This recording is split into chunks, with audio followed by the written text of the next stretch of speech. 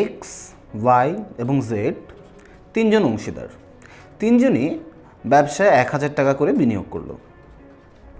একটি নির্দিষ্ট সময় পরে যেটা হলো, জেড ব্যবসাটি থেকে অবসর গ্রহণ করলো, কিন্তু জেড যেই 1000 টাকা বিনিয়োগ করেছিল সেই 1000 টাকা জেড আর উত্তোলন করলো না, সেই ব্যবসাতেই এই 1000 টাকা রেখে দিল।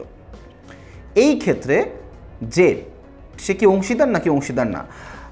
সাধারণত আমরা এই ধরনের ঘটনার ক্ষেত্রে আপাত দৃষ্টিতে অংশীদার এই টার্মটি ব্যবহার করে থাকি। অর্থাৎ যদি কোনো অংশীদার অবসর গ্রহণের পরে ব্যবসা থেকে তার বিনিয়োগকৃত মূলধনটি তুলে না নেয়, যেটি আমরা এই ঘটনার ক্ষেত্রে দেখেছি যে এক্স, ওয়াই, জেড তিনজনই ব্যবসা করত, কিন্তু জেড ব্যবসা থেকে অবসর গ্রহণ করার পর তার এই বিনিয়োগকৃত মূলধনটি আর ব্যবসা থেকে উত্তোলন করলো না, এই 1000 টাকা ব্যবসার ভিতরেই থেকে গেল।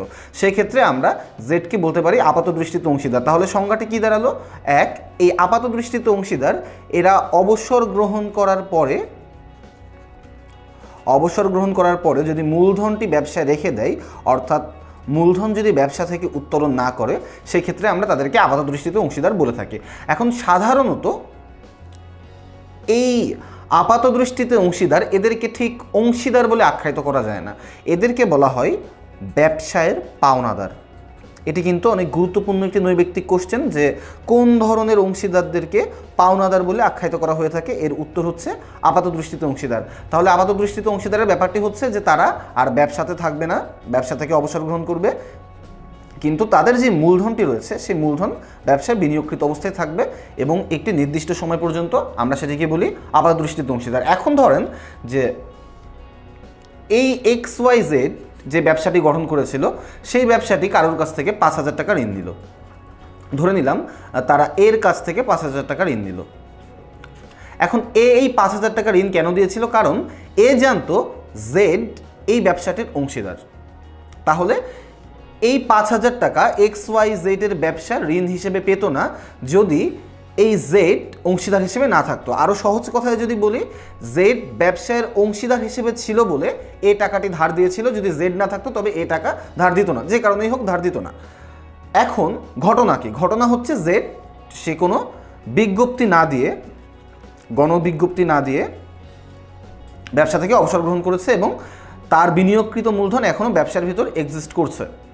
আবার জেড, এই জেডকে অংশীদার জেনে এ তাকে 5000 টাকা ঋণ দিয়েছে। তাহলে এ জানে জেড হচ্ছে এখনও পর্যন্ত ব্যবসার অংশীদার, কিন্তু জেড কিন্তু এখন আর ব্যবসায় অংশীদার নেই। এই ক্ষেত্রে এই 5000 টাকার দায়ভার জেডের উপর পড়বে কিনা? উত্তরটি হচ্ছে পড়বে। অর্থাৎ যদি এমন হয় যে কোনো অংশীদার যে কিনা আপাত দৃষ্টিতে অংশীদার, অর্থাৎ তার বিনিয়োগকৃত মূলধন এখনও ব্যবসায় আছে কিন্তু সে আর ব্যবসায় নেই, ব্যবসা থেকে অবসর গ্রহণ করেছে, সে যদি কোনো গণবিজ্ঞপ্তি না দেয় অবসর গ্রহণের সময়, অর্থাৎ পাবলিককে না জানিয়ে কিংবা কোনো সাধারণ পত্রিকায় বিজ্ঞপ্তি না দিয়ে সে যদি ব্যবসা গ্রহণ করে, সেই ক্ষেত্রে কিন্তু অন্যদের জানার কোনো সুযোগ নেই যে এই অংশীদার সে এখনও পর্যন্ত অংশীদার আছে কিনা, কিংবা এই অংশীদার সে অবসর গ্রহণ করেছে কি করেনি। এবং এই অংশীদার আছে এটি ভেবে যদি তৃতীয় পক্ষ